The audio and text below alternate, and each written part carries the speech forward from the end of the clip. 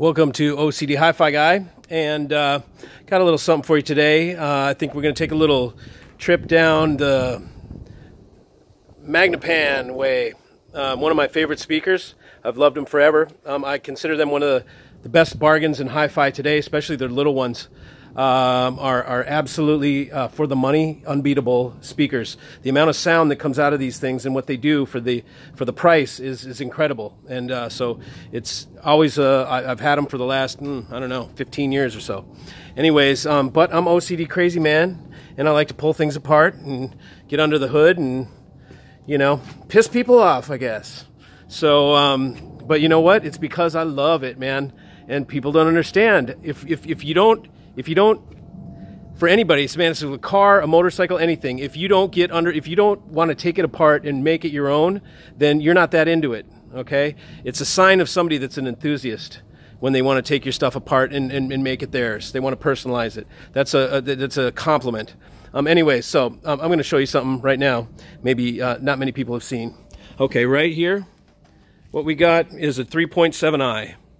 Okay, so these are my speakers, the 3.7i's, and it's kind of hard to see from the glass, but okay, so we got three parts. Let's see if I can get a better shot of this. Okay, yeah, there we go. Okay, so three parts. You got the tweeter. It's easier to see down here. Got the ribbon tweeter, okay, the 60-inch ribbon tweeter. We got the panel, which is the whole Magnepan thing right there. That's the magnetic thing. And then here's the frame, okay? It's pretty simple. This is a piece of a metal cage, basically, that goes around here. It's got two, see those strips, the magnets, those two things, there's one there and one there. The magnets go all the way down, and then that foil is right in between them, and it just ever so precariously sits in there. And you can see, whoops, where are we? There we go. We did a repair on that just to see if it worked. And so that is the tweeter. This is the most amazing tweeter you have ever heard. The bandwidth on this thing is incredible, and it's so good sounding. They're really magical. I love them. And so that's a tweeter. Here's the panel. Here's the special unique thing. And this is kind of cool. I mean, look at this thing. It's like, you know, 1/8 of an inch thick, basically. Or yeah, that's like 1/8 or something. It's small. It's really thin. It's something else, okay? And so how this works is on the back here, we've got a steel plate, okay? You can see it's kind of like, it's just sheet steel, like you know, sheet metal. And this thing goes all the way down, right? And it's got little holes perforated in it to let air through. So when that membrane moves back and forth, it can puff the air out, and it doesn't, you know, it doesn't impede its movement. And then we got a little tape there for damping. Like, I'm guessing that sort of not let so much air out for whatever reason. And then here's the front.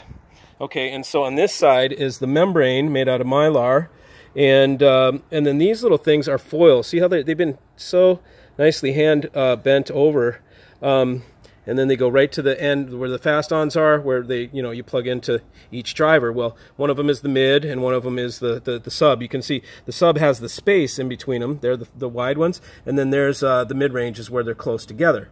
And then they put these like button things that they anchor down that go in between the mid and the bass. And then there's a couple that are off here. It's just a way for them to tune it and keep the frequency response more linear, I suppose. And you can see the green stuff. That's green glue. That's the stuff that you use for anti-vibration. That's pretty smart. The stuff on the edge on the rim, that's mine, Dynamat crap, whatever black hole stuff that I put on there.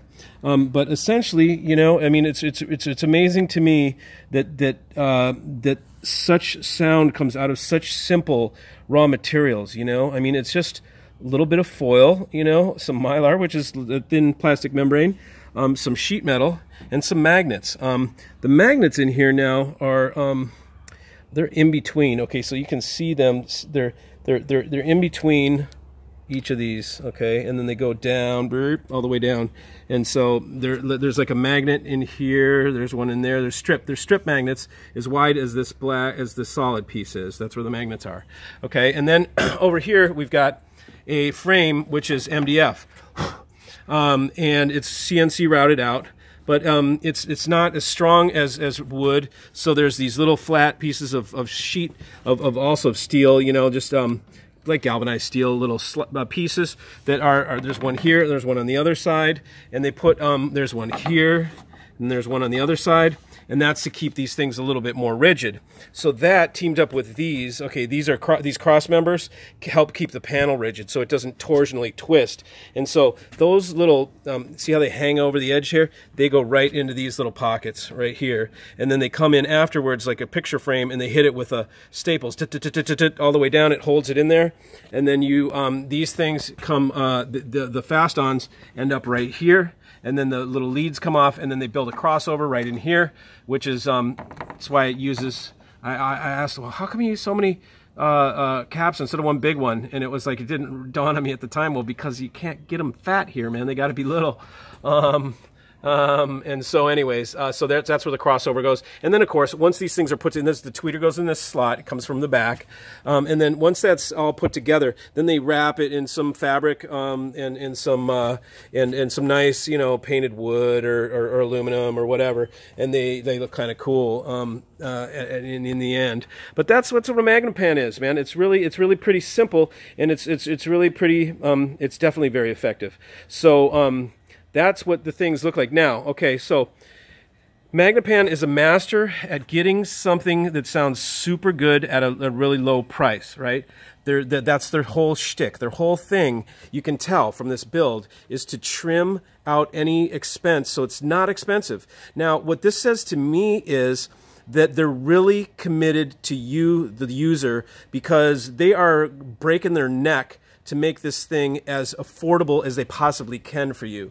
Like another company that maybe wasn't so committed would just make it, and you know what, just charge them what we need to charge them. If it costs us that much, just do it, but not Maggie. Maggie has gone to extreme lengths to make sure that they get the cost down on this so they can bring the savings to the customer, and that is pretty darn cool in my book. So again, this is how you look at something. We're going to be talking a lot as I sort of hope to teach you about how to determine the value of some of this hi-fi stuff. What I see here is a completely proprietary build. There is no modules here. There is no anything that's pre-made. This is all raw materials. Maggie has, you know, they cut these things, they perforate them, whatever they do. I don't know if, you know, maybe they buy perforated metal, and that's about, you know, as far as the prefab goes, but I mean, this is all put together. You look at this thing here, and this is all of their own doing. So it's really, and to the fact that it's made like this with these metal pieces, like they are doing everything they can to bring you the best price. So that's pretty cool. That's why I always like Maggie, because I thought they were really just a bargain no matter what. Even at full price, total bargain. Especially the little guys. Little guys are $695. Okay, so where was I going before? I was just going to say, to get it to those price levels, there's some things that, you know, if I was going to bulk them up, build them up, make them super strong, this thing can be a little bit flimsy. You know, it's very tall with the little feet. It kind of can rock back and forth. If you go up to it and you push it, and it's going to go back and forth like this, that means when you've got the energy from the sound energy pushing back like that, it's going to move the panel such a slight little bit, but that's taking energy from music that should be in the room. It's being taken up in moving the panel. So we want to eliminate that by making a rigid panel. So I did something that is just, we thought up last night, okay? We went ahead and we cut up some, we made some of our own out of some nice ply. Here you can see, and what we're going to do, I was going to make all brand new baffles, but this was so much simpler and so much quicker that I just couldn't resist. So these pieces here, this thing here, we will clamp and glue these, and we'll glue them down, and we'll get them nice. And yeah, that locks you can't really pull out pulling out your panel. If you ever want to pull the panel out, which I don't know why you would, but if you ever do, it'll be a little trickier. It's going to, do this with used, ones that you find a good deal on, and it'll certainly, I mean, it'll really make them sound a lot better, and we'll see. We'll sample them, I mean, after I'm done. Okay, so what else I'm going to do, because this is so deep, it's a double deep, so it's a 1.5 inches instead of 3/4. I'm going to put a waveguide on here. I'm going to angle this thing. I'm going to see if I can get a wider image off this Maggie by doing a waveguide, just like you see a horn. So it's going to be a little V. This edge will be taken up. That one too. I'll get a router in there. We'll make it nice and smooth. Do it on here too. And then I'll figure out how I'm going to get some fabric that I'll stretch, because that panel is too unsightly. It's going to be gorgeous. And then on the edge, get this sanded. I'll put some sort of edge cap and make that look nice. and then get a nice rigid frame, like for the back of this thing, the arms. Well, I'll start some arms up about here, you know, and you can see how far that is, and then they're going to go all the way down to the back of the stand. So when you come up to push this thing, it's not going to move. It's not going to move at all.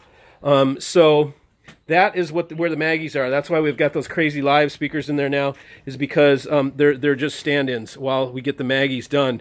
The parts here are patiently waiting, and we will get this done between tonight and tomorrow. By the time the weekend's out, we will have the Maggie modded 3.7 eyes. So thanks for joining me, and have a good one. Talk to you guys later.